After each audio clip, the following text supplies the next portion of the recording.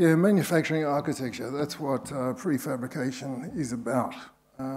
We've done a lot of work over the years and all sorts of buildings, from high-rise buildings like this to smaller, more intricate projects. But they all have something in common. An individual building traditionally has been something, you go to a site, you put a fence around it, and you set up a factory, in effect, an on-site factory for the fabrication of a particular building. And when it's finished, you dismantle the factory and you go away. You tend to do a lot of things on site. In fact, you do virtually everything on site. But in recent years, with the pressures of financial pressures and the scale of things, there's been a trend to try to take things off-site and to maximize the benefits of off-site construction. I think there's an inexorable drive to reduce on-site processes and pre-make, pre-assemble and transport to site as much as possible. And in the long term, this is going to result in construction becoming a branch of the manufacturing industry. A major driver is efficiency, and if you look at this diagram, which is from The Economist, it's in the American market, but it's essentially the story of construction everywhere. The productivity gains that we see in other areas are just not achievable with traditional methodologies on site because you're limited with what material, just the logistics of bringing everything, concentrating it onto one block of land to build a building, and the safety issues. I think a major part of that, the construction flatlining productivity has got to do with the increased safety and care that we apply to sites, which of course is very good because who wants to hurt people? But in manufacturing, when you're in controlled areas, in a factory undercover, and you have the methodologies of repetition and other things bringing to bear, you can start to move that curve upwards, just like manufacturing has moved upwards, whereas construction has lagged significantly behind. Prefabrication is not a new thing, and it's ubiquitous. Everything from reinforcing cages to big steel components. Everybody's trying to make things in a way that you bring them on site, and essentially the site is about assembly rather than construction. It's about assembling prefabricated components of all sorts of sizes. So the question is, how far can this process be taken, and how do you take it? Services is another area. We've had a lot of experience with prefabricated volumetric construction. We've built a number of buildings through a company called UB, which is unitized construction. Essentially, the idea was to break buildings down into components, units that could be manufactured off-site, brought to site. And the early work was about pre-finishing things in monocoque structures, waterproof structures, which have got inherently good torsional structural capabilities, and to bring them on site and build buildings out of these buildings, out of these modules, boxes, whatever you want to call them. We also tried to apply some of these ideas to large-scale construction, which is, of course, much more difficult. And so we've on a building called Australia 108, we developed, together with Robert Bird Group, a series of steel components and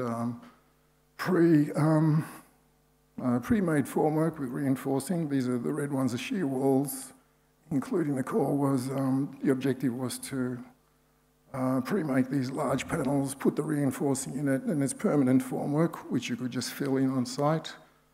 Essentially, it's a steel structure. There were assembly stations on the ground where, including facades, could be built. And we investigated ideas of hoisting these things in a way that was not just from a single crane, but it was a bit, it could be computerized and given coordinates so these things could be dropped in the right place and in the right orientation. That building is under construction at the moment and is being built completely conventionally. That was a series of ideas which we explored, but we're not going to get to that extent overnight. It'll be in baby steps. Unitized building has a factory in Shanghai that built a project it has a partnership in Shanghai. This hotel was designed by WOHA, architects out of Singapore, and it was, UB won the project in tender, and we built it, and it was occupied middle of this year.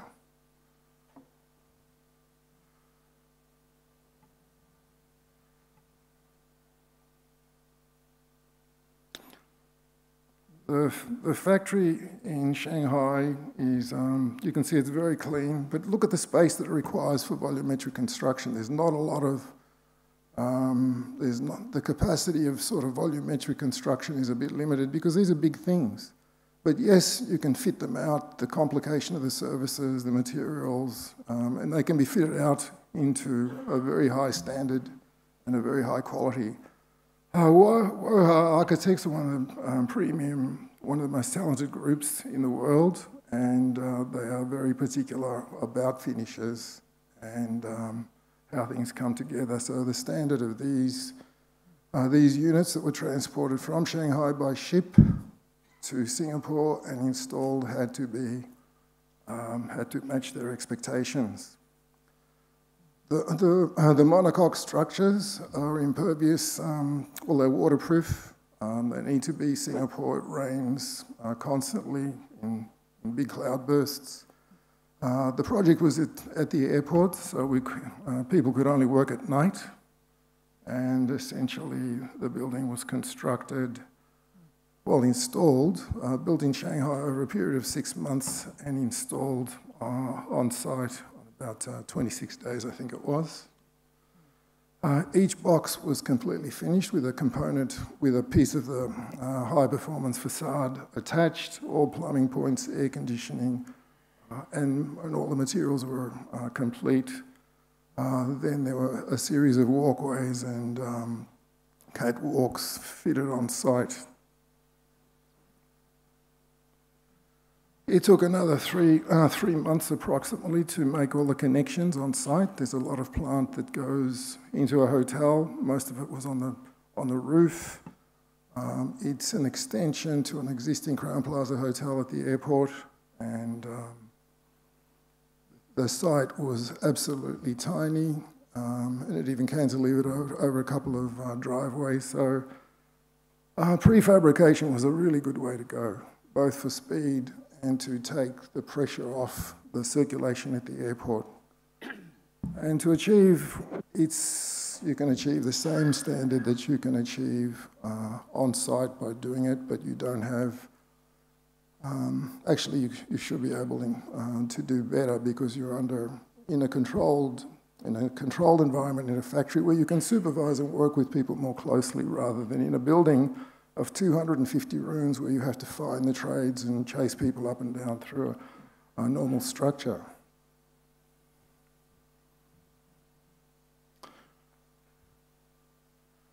We're currently working on another hotel in Mona, in Tasmania, quite a well-known museum at this stage. We've designed the whole project and now there's a need for accommodation on site.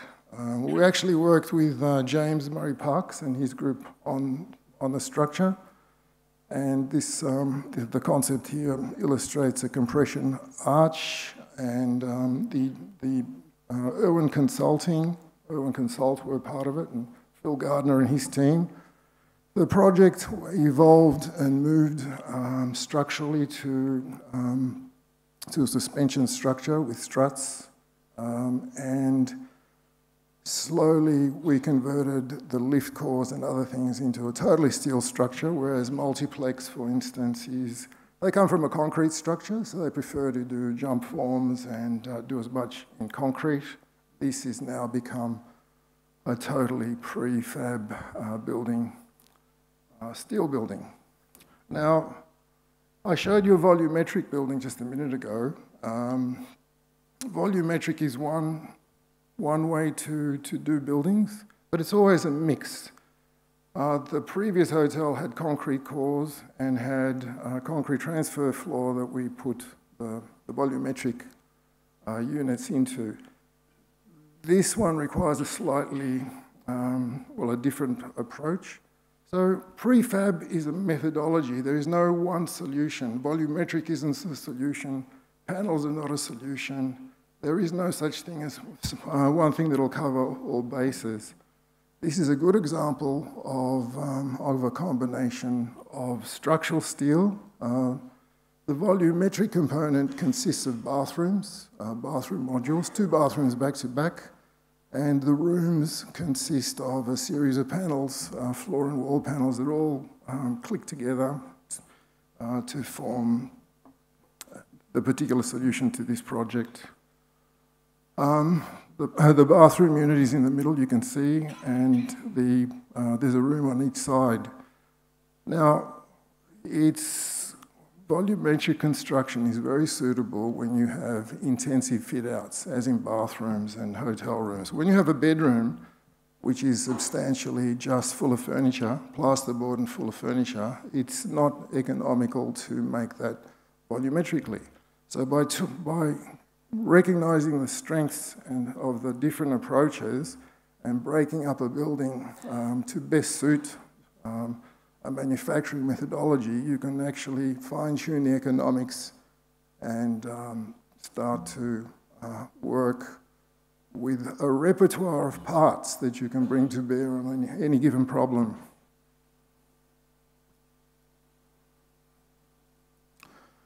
So there's a series of floor panels, just to quickly go through this, with the volumetric component being the 2 bathrooms, back to back. Facades get fitted as big units, and then dividing walls, balconies added, and the process starts again. All this is within a steel structure, which takes all the lateral and vertical loads. Essentially, the prefab components are infill, although there is an element of bracing within some of the walls. And the units come complete, the floors come complete, including the cantilevered floor. There's a big gap in the center of the building, so essentially it's 2 steel structures in parallel with a volume of going through the hotel and glass at the end of the corridor onto the Derwent River. But look, that is it in a nutshell. That's a couple of examples of buildings we've done, buildings we're going to do, and we're trying to apply it quite ambitiously to really big projects. But large projects are different animals, as most of you know, working in this area. The forces are just lateral forces, compression forces. It is a different scale. But ultimately, we're confident that these, I think the industry has to move in that direction for the things I outlined before. Builders want to make as much off-site as possible, and the question is, what is the best combination to do this with? So I hope that gives you some insights into our thinking, and thank you.